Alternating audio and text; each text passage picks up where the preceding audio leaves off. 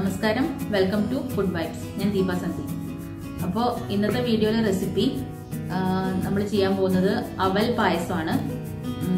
Now, Sadya recipes I have done. So, this is Payasam. We will do Aval Payasam. Aval is a two Payasam team. Tengapal is a team. Then, we Sada Pashumbal is a team. I am doing the Tengapal is a version. So, in the channel, videos subscribe to friends and family share comments comment section. So, we will Aval Payasam.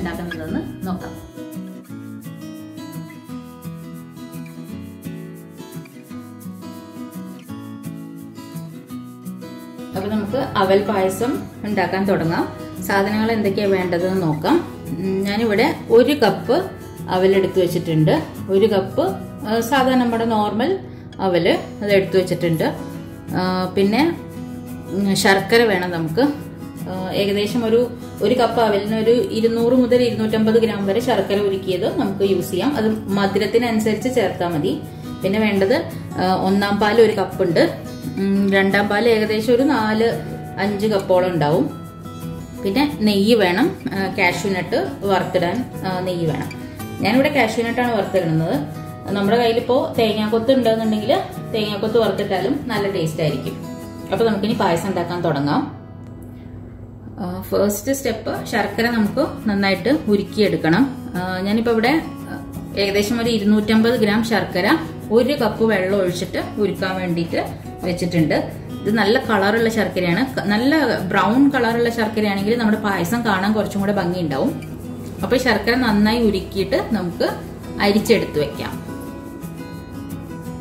അപ്പോൾ ഞാനിവിടെ ഒരു pan വെച്ചിട്ടുണ്ട് ചൂടാവാൻ. ഇനി നമുക്ക് ഇതിലേക്ക് ഏകദേശം ഒരു 2 table spoon നെയ്യ് ചേർത്ത് കൊടുക്കാം. നെയ്യ് നന്നായിട്ട് ഉരുക്കി കഴിഞ്ഞിട്ടുണ്ടെങ്കിൽ നമുക്ക് അതിലേക്ക് നമ്മൾ എടുത്തു വെച്ചിരിക്കുന്ന അവല് ചേർത്ത് കൊടുക്കാം. 1 കപ്പ് അവലാണ് ഞാനിവിടെ എടുത്തു വെച്ചിരിക്കുന്നത്. അത് ചേർത്ത് കൊടുക്കാം. വളരെ ചെറിയൊരു അളവിലാണ് ഞാനിവിടെ ചെയ്യുന്നുള്ളൂ. കാരണം എന്താണെന്ന് വെച്ചാൽ ഓണത്തിന്റെ സദ്യ ആയിട്ടില്ലല്ലോ. ഞാനിത് വീഡിയോ എടുക്കാൻ വേണ്ടി ചെയ്യുന്നത് കൊണ്ട് മാത്രം വളരെ ചെറിയൊരു അളവിലാണ് ഇത് ചെയ്യുന്നത്. 1 കപ്പ് അവല് ആണ് എടുത്തിരിക്കുന്നത്. നമുക്ക് നന്നായിട്ട് ഇളക്കി ജസ്റ്റ് ഒന്ന് ആ നെയ്യിലൊന്ന് മൂപ്പിച്ചെടുക്കാം. ഇതിന് കുറച്ചൊരു കട്ടിയുള്ള ടൈപ്പ് അവൽ എടുക്കുന്നതാണ് നല്ലത്. 2 ടൈപ്പ് അവല് നമുക്ക് കിട്ടുമല്ലോ. ഒന്നിങ്ങനെ വെളുത്ത കളറിൽ ഭയങ്കര തിന്നായിട്ടുള്ള അവല് കിട്ടും. അതേപോലെ തന്നെ നമ്മുടെ നാടൻ അവല്, അതായത് കുറച്ച് കട്ടിയുള്ള ടൈപ്പ് അവലും കിട്ടും. അപ്പൊ നമുക്ക് ഈ പായസത്തിന് കുറച്ചൊരു കട്ടിയുള്ള ടൈപ്പ് അവലാണ് നന്നായിരിക്കുക. ഒരു 3-4 മിനിറ്റ് നമുക്ക് ഇങ്ങനെ ഇളക്കി കൊടുക്കാം. ഇപ്പൊ ഈ അവല് ആ നെയ്യിൽ നന്നായിട്ടൊന്ന് ചൂടാക്കി എടുത്തിട്ടുണ്ട്. ഇനി ഞാൻ ഇതിലേക്ക് നമ്മള് ഉരുക്കി വെച്ചിരിക്കുന്ന ശർക്കര ചേർത്ത് കൊടുക്കാൻ പോവാണ്.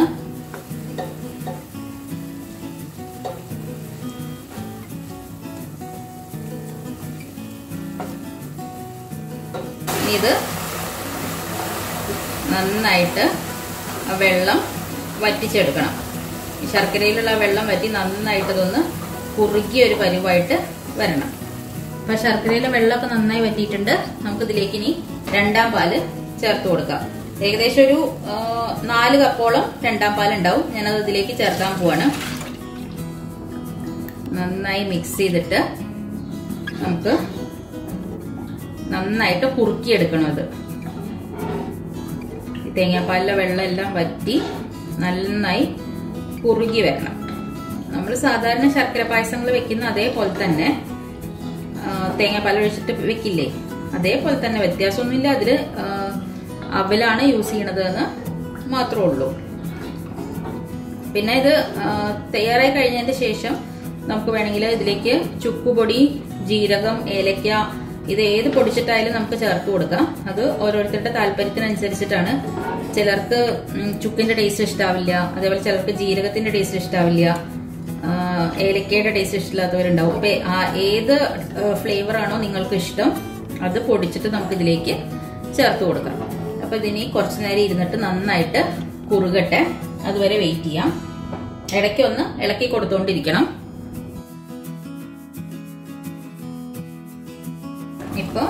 നമ്മൾ ഒഴിച്ച തേങ്ങാപ്പാല് നന്നായിട്ട് വറ്റിയിട്ടുണ്ട്. രണ്ടാം പാല് നന്നായി വറ്റി വന്നു. ആ വെള്ളം എല്ലാം വറ്റി പോയിട്ടുണ്ട് അതിലത്തെ. ഇനി നമുക്ക് ഇതിലേക്ക് ഏകദേശം ഒരു 3/4 കപ്പോളം ഒന്നാം പാൽ ഒഴിക്കാം. തീ ഒന്ന് സിമ്മിലേക്ക് ആക്കി വെക്കാം. നമുക്ക് ഇതിലേക്ക് ഒരു 3/4 കപ്പ് ഒന്നാം പാൽ ഒഴിച്ചു കൊടുക്കാം. നന്നായിട്ടൊന്ന് മിക്സ് ചെയ്തെടുക്കാം. ഇനി തിളപ്പിക്കണ്ട, അറിയാലോ. അപ്പൊ ഒന്നാം പാൽ ഒഴിച്ചിട്ട് നമ്മൾ തിളപ്പിച്ചു കഴിഞ്ഞാൽ അത് പിന്നെ പിരിഞ്ഞു പോകും. അപ്പൊ നമുക്കിനി ഇത് ഓഫ് ചെയ്യാം. ജസ്റ്റ് ഒന്ന് ചൂടായാൽ മതി. ഒന്നാം പാല് 1 മിനിറ്റ് ഒന്ന് ഇങ്ങനെ ഇളക്കി കൊടുത്താൽ മതി. നമുക്ക് ഓഫ് ചെയ്യാം.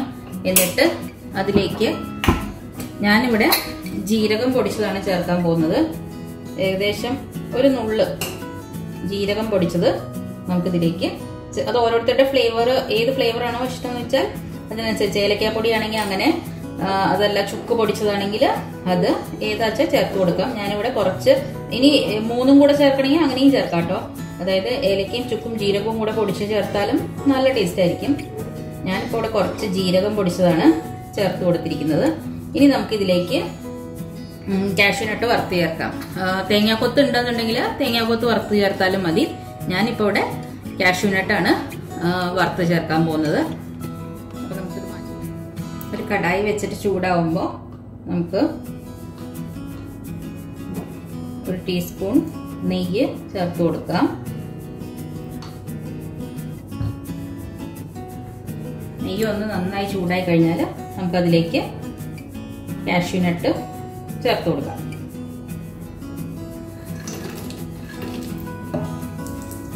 ഇത് നന്നായിട്ടൊന്ന് നമുക്ക് മൂപ്പിച്ചെടുക്കാം. കരിഞ്ഞു പോരുത്, ജസ്റ്റ് ഒന്ന് നന്നായിട്ട് മൂത്ത് കിട്ടിയാൽ മതി. നമുക്ക് ഓഫ് ചെയ്തിട്ട് പായസത്തിലേക്ക് ഇത് ചേർത്ത് കൊടുക്കാം.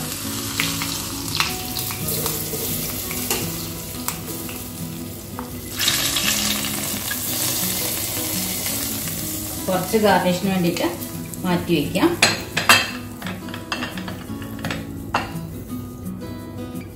അപ്പോൾ നമ്മുടെ അവൽ പായസം ഇവിടെ റെഡി ആയിട്ടുണ്ട്. വളരെ സിമ്പിൾ ആയിട്ട് ഉണ്ടാക്കാൻ പറ്റുന്ന ഒരു പായസമാണ്.